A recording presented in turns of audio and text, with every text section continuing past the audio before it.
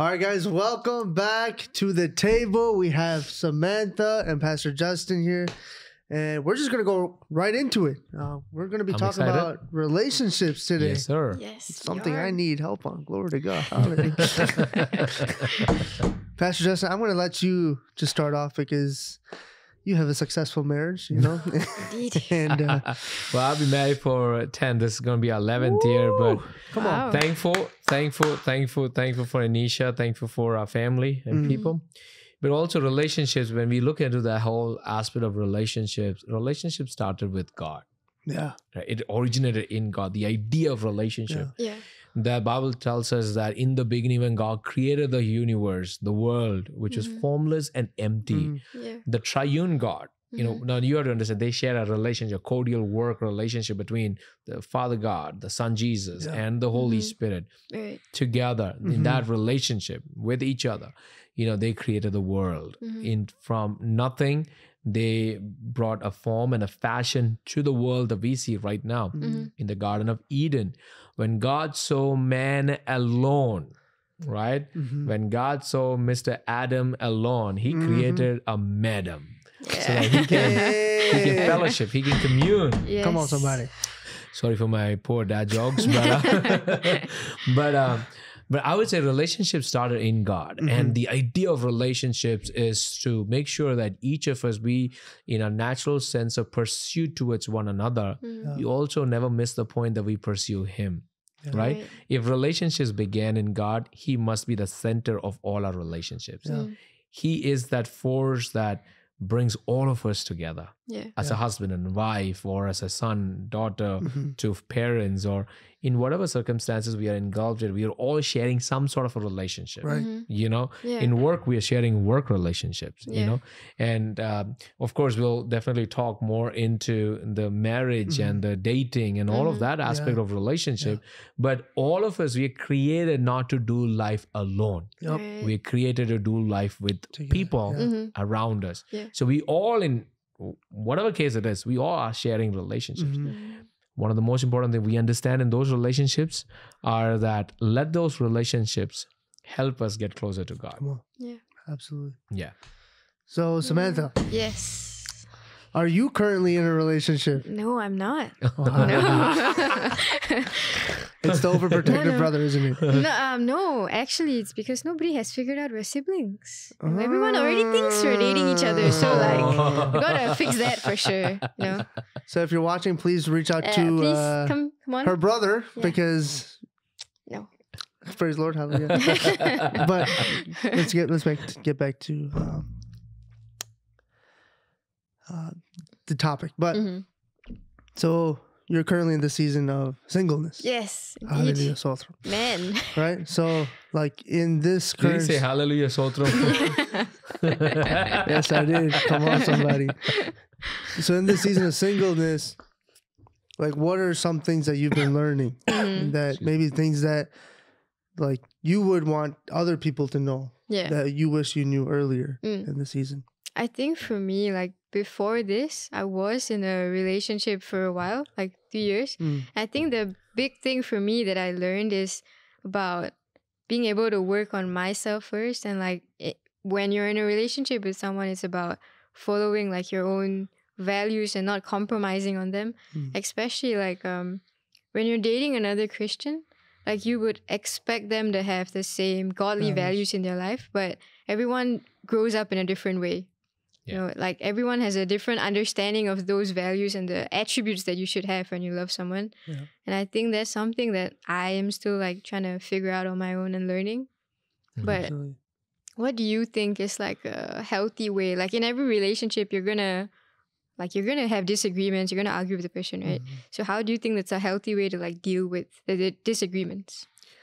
We would deal with disagreements because in a marriage, right? When you look at a marriage, what happens is two are becoming one. That's the picture of marriage. And every time I do somebody's wedding or talk or preach during the time, we talk about it.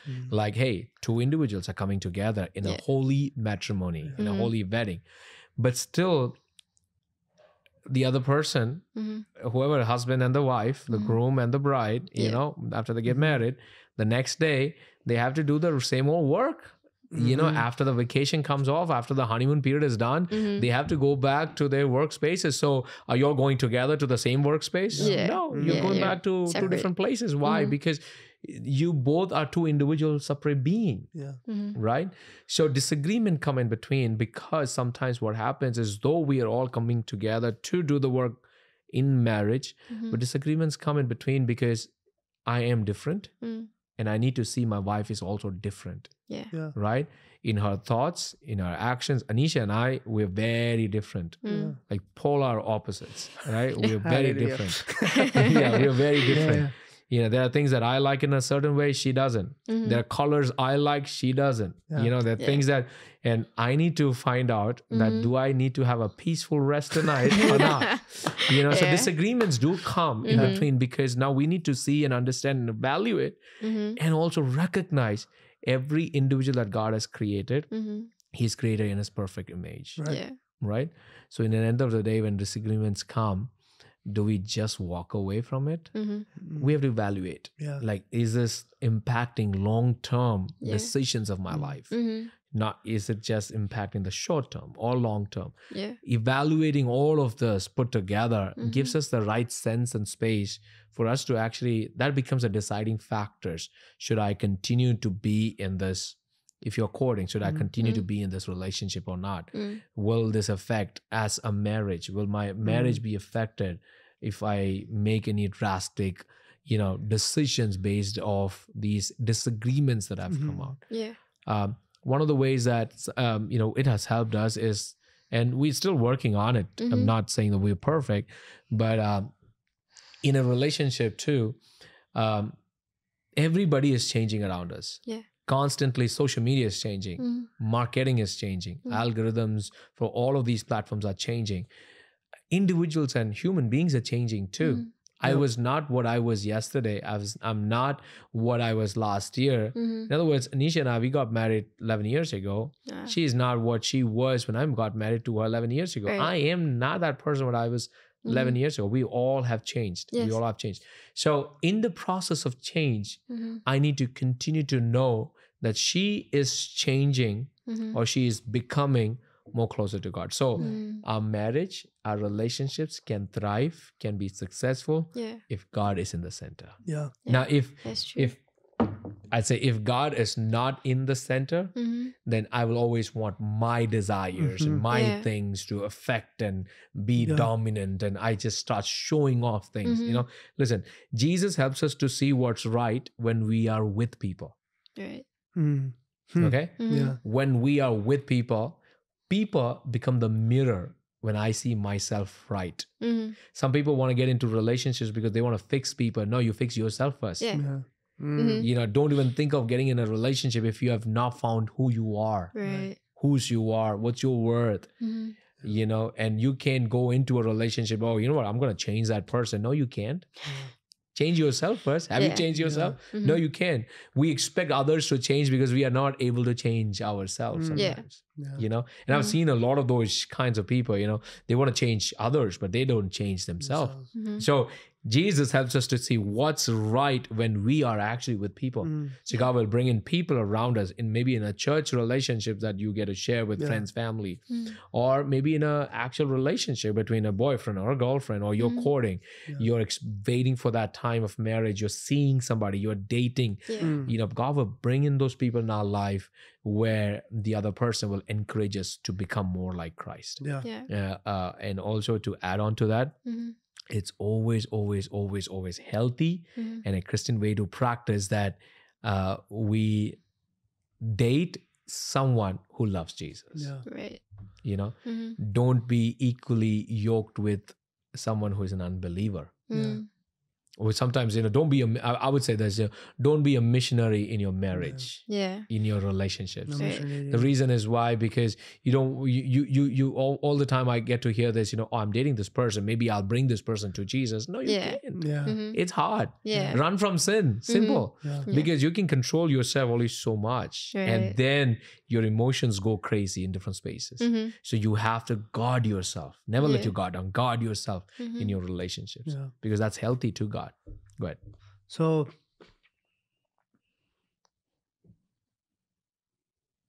What's in your mind? So with that being said, right? Like Yeah. Samantha, I want to ask you this. Like, Mhm. what are some of like the core, like the juicy, the meaty, Yeah. like aspects of Mhm. a relationship? Between like two people. Yeah, right? between I man and woman. think the first thing is, like Pastor said, it has to be a Christian person who loves God, because that's going to be like the foundation for everything. Yeah. When one person is like one person is going to be like so into serving God, another one is just, I'm going to do the bare minimum. I'm going to come to church. I'm going to like mark my attendance. I'm Mhm. here today. Like that's got to be very hard, when you're trying to manage, like you want to spend time with this person, but you know that you need to serve God first. Mhm. So I think the core thing is finding someone who's like what you said, like it has to be the equal, your own equal, Yeah. right? Absolutely. If not, that's gonna be a struggle for sure. Absolutely. See, I mean, I'll go back to the scripture. It says one can chase 1,000 and two can chase 2,000. So Mhm. coming together of a husband and a wife in that relationship setting, and even while during the period when they are courting or dating, Mm. I always encourage people, you know what, you might be dating, but serve together in Yeah. any capacity. Mhm. In any capacity, find your loved one within the capacities of serving. Mhm. I would say that, find a work. Mhm. Do something Yeah. creative, do something where it enhances your relationship Mhm. too. Within the church capacities, come together to serve together. Yeah. Number two, I will add on to that is the foundation of a relationship is respect, Yeah. Yeah. right? So number one, find somebody who is now in the aspect of relationship with husband wife, find somebody who loves God. Yeah. Two, you should have respect for the other person. Yeah. Mhm. Nobody is perfect. No individual is perfect. Yeah. No Mhm. husband is perfect. No wife is perfect.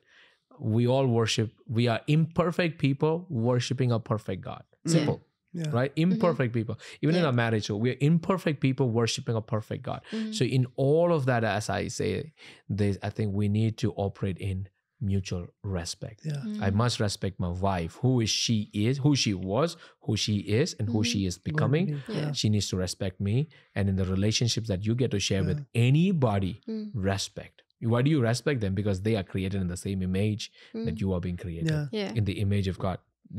As we do that, third thing that I want to mention this is, I don't want to put an order to this, Yeah. like numbers to it, but these are all very important as foundation. Right. But third thing that I want to mention is John chapter 15 verse 12.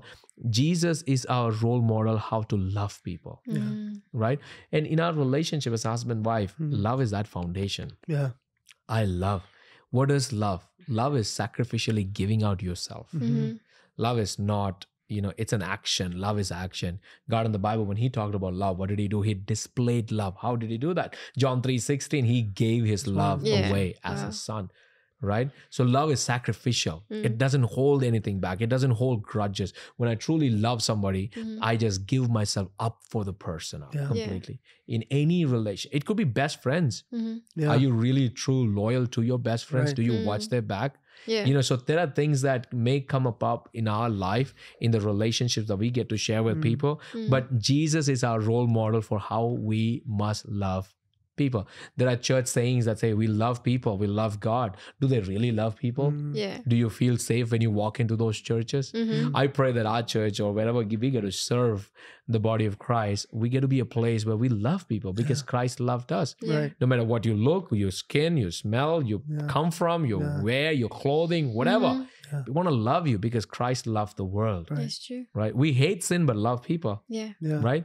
So I think the foundation for love that I mentioned in relationship is, as adding on to what you just said, Mhm. is definitely a place to find your partner loves the Lord, Mm. right?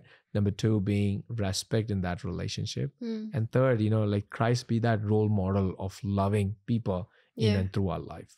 Right.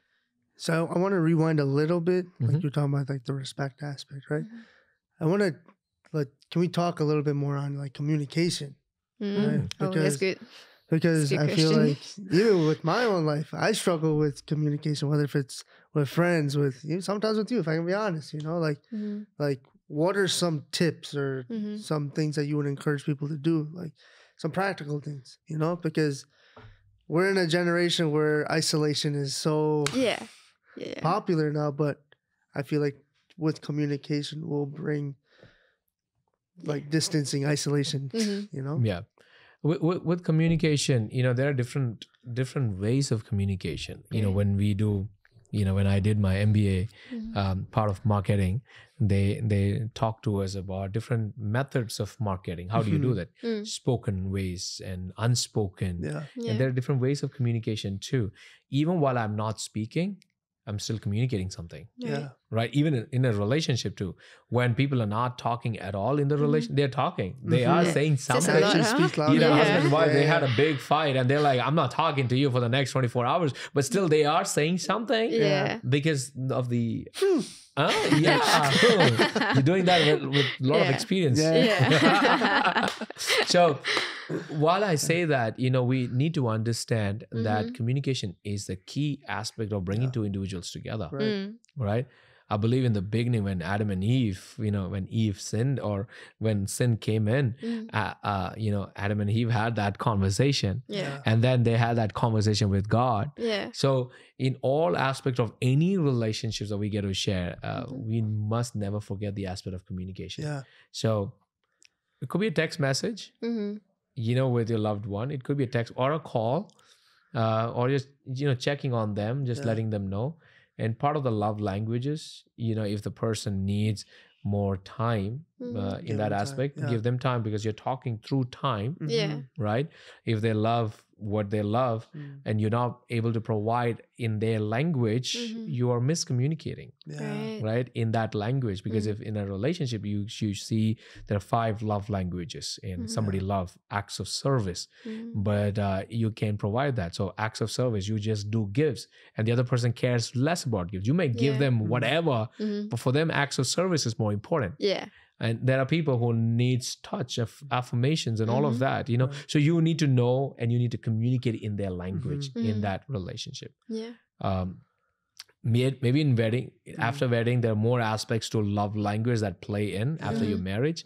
But even while you're single or while you're dating, there are aspects of love language that you take in and consider them in the relationships where God has put you and placed you, Absolutely. Are you blank now? I just don't know where to steer the conversation. So Samantha, what are your thoughts on communication and in the aspects of being in a relationship? I think for me, communication in a relationship, like any relationship, I actually struggle with that a lot. Just because my personality is more like, I'm going to socialize with you for a while and then I need to be quiet. I need to recollect my energy, And sometimes that kind of comes off as being rude, but I'm not trying to be rude. I just really don't have the social capacity anymore. But I think it's something that I'm learning too. Pastor said that everyone kind of needs different things. We need to figure out what the person needs and then do according to that. If not, it's just you're thinking that it's people like to assume. They don't like to ask things. So I'm going to assume I'm just going to give you 20 minutes of my day because you look like someone who needs my time. But what they really need is for you to really sit down and talk to them and spend time with them. So I think the major takeaway for me is really about you need to learn what the other person needs. Even between siblings and your family, right? You need to learn what everyone kind of needs. That's true. For me, my brother, he communicates a lot better than me. I don't communicate as good. So within my family itself, I struggle to talk to them a lot. Especially it's the way you say things, the tone. I always get scolded for the tone is how you get scolded for. It's truly something I'm working on. But for you, Pastor, since your marriage is so successful, right? How would you say you work on that? Sometimes you're having a bad day, you just want to say what you want to say and move on. And that's where, Anisha, we've been married for 10, 11 years. There are times when I get frustrated or she is frustrated with whatever. And we do take it with a grain of salt when things don't, when if she says something that might be rudeful. or I Yeah. might say something because I need to get my frustrations out, you know. Mm. And so I think there's a mutual understanding there that maybe the person is just going through some stress. Yeah. Let them speak out whatever Mhm. they are and allow to just Release it. release Yeah. it. Mm. And after that, sit down and talk and find out, hey, if everything okay? Like, what Yeah. is the root cause? There is a Yeah. root cause for everything that Mm. happens. Mm. So what is that real root cause that Mm. you're going through, you're facing right now? So I think having that open conversation in that Mm. kind of elevates and, you know, like helps out in that situation. Mm. So like what for like timeline's sake, right? Like say you're having a rough day, you know, like is the goal to fix what's going on that same day? For the most part. Yeah. Yes, for the most part. And I like to, for me personally, I like to get everything done, you know, like Yeah. immediately. I Yeah. can't wait for Mm. too long, you know. Yeah. So I see someone upset. I see even in marriage too, I see things upset. I just want to get it done. Like Yeah. what's wrong? Like Yeah. what's Yeah. bothering you? Yeah. You know, like let's talk about it. Mm. You know, the more we put it under the carpet and more we let the sun set on, Mm. you know, while we It's hold the gonna- grudge, Yeah. it's just going to cause more Mhm. issues. You know, Yeah. we can't do our family stuff. We can't Mhm. do things together now. Right.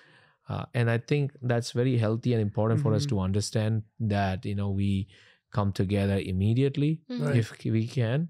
But if the other person needs time to process through Mm. and allow that too.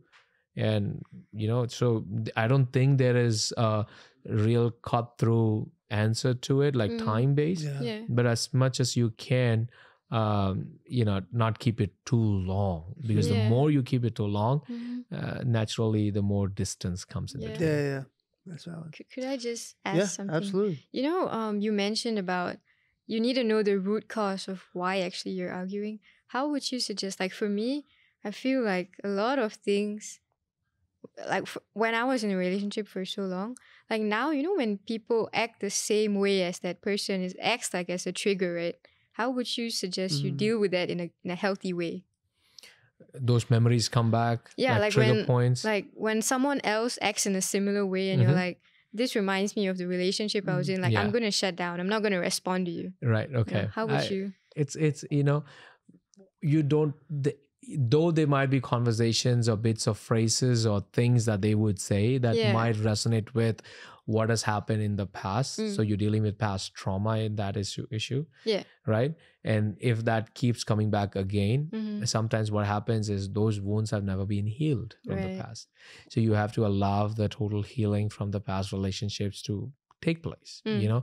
Otherwise what happens is, you know, you will never be able to totally move into or move on in any new relationship, Right. because it could be one word, but that Mm. one word will come up as a trigger point in your Yeah, life, and that yeah. will ruin and upset everything. Does that Right. make sense? You know, so I would say, you know, after you're done with the relationship, or you know, it doesn't work out, you're moving out of that, you know, like completely have a end to it, Mm. right? But even after you do that, there are going to be trigger points, trigger, you know, conversations. When you hear that, Yeah. process through, why am I going through this? Mhm. The only person that can help you in that is yourself, Yeah. because you know yourself better than any other person. Yeah. So I think You're you right. need to sit back and realize and evaluate, oh, why did that bother me? Like, what is the root cause? Yeah. Why did that affect me? You know, like, why is this triggering me? Mm. You know, so in that scenario, just evaluate that moment Mm. in a given scenario, Yeah. and then help yourself Mhm. with maybe, you know, doing something else, Yeah. you know, just to take that away from that focus Right. or in that space, and also allowing the Spirit to work, the Yeah. Holy Spirit to work. Absolutely. For sure. All right, y'all. We thank you once again for joining us on this episode. Please make sure to like, follow, comment, and subscribe. We'll see you on our next episode. All right, y'all. Be blessed.